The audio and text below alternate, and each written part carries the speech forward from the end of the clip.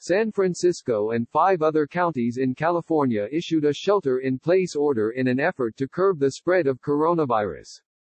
The order, which goes into effect at midnight Tuesday until the 7th of April, is similar to the drastic lockdown measures taken in places like Italy, Spain, France and China, but it's the first of its kind in the United States.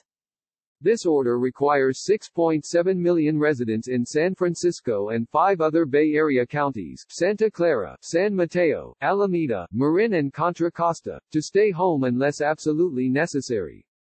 Santa Cruz County issued a similar order later on Monday. Residents may leave to provide or receive certain essential services or engage in certain essential activities and work for essential business or government services.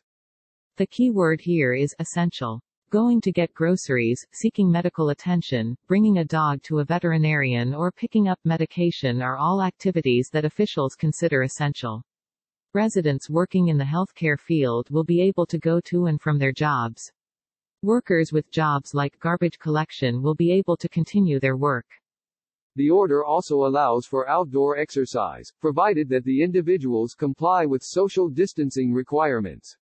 With this order in place, you will still be able to get food, care for relatives, run necessary errands and conduct the essential parts of your life, said Dr. Grant Colfax, the director of the San Francisco Department of Public Health. You will still be able to walk your dog or go on a hike alone or with someone you live with or even with another person as long as you keep 6 feet between you. This is an order, not a recommendation or a guideline. By law, it is enforceable as a misdemeanor, and the order requests that the sheriff and chief of police ensure compliance with and enforce this order. The violation of any provision of this order constitutes an imminent threat and creates an immediate menace to public health, the order states. I do interpret that, in theory, that they could actually arrest somebody, said Jonathan Holtzman, the former chief deputy city attorney in San Francisco. As a completely practical matter, I do think that it's very, very unlikely that a lot of people are going to get arrested under this because there are so many different functions that you could be performing that are exempted.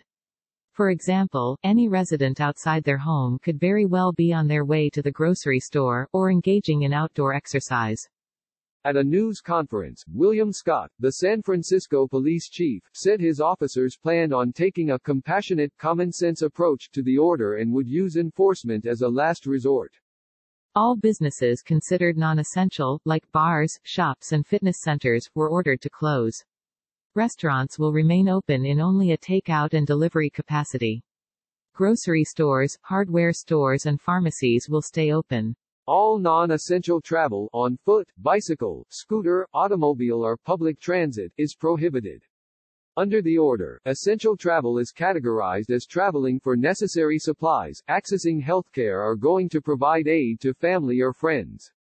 Airports, taxis, Uber, Lyft and public transit will continue running to service essential travel, but those using any mode of travel are expected to practice social distancing.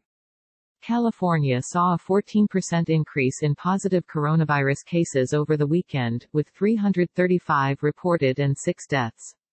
The majority of the cases have been in the Bay Area, 40 in San Francisco, 138 in Santa Clara County and 120 more in the neighboring counties. Half of the state's coronavirus deaths were in the Bay Area. The California governor, Gavin Newsom, issued an advisory calling for the closure of all bars, nightclubs, breweries and wineries in the state, and for all Californians with chronic conditions and all seniors age 65 years or older to stay home. This advisory impacts a $2.8 billion nightlife industry with an estimated 4,765 businesses, as well as at least 5.3 million seniors, but it was only an advisory, as was his request that all gatherings of more than 250 or more be cancelled or postponed. He made a point to say that he felt that California had not reached the stage of a police state, where officials need to enforce such guidelines, and noted that several jurisdictions had and could take the guidelines a step further as needed to suit their needs. We are not a small isolated state, this is a nation state, he said. Santa Clara County's conditions are extraordinarily different than Tulsa's, extraordinarily different than Madera's, or Colusa's. While it may be fanciful or comforting by perception standards to some to have one size fits all, that's not the world in which we view the reality on the ground. There is no community spread in some communities. There is significant community spread in some communities. In the 6 Bay Area counties that issued the order, an estimated 25,000 people are homeless. In Santa Cruz County, there are 2,167.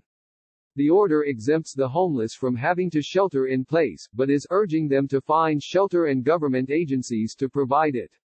At Sunday's news conference, Newsom said the state was working to procure hotels and motels for the homeless population living in encampments, as well as an additional 450 trailers. Meanwhile, in San Francisco, there is currently a waitlist of 799 to get a shelter bed. More than 90 on that list are 65 years of age or older, and most vulnerable of exposure.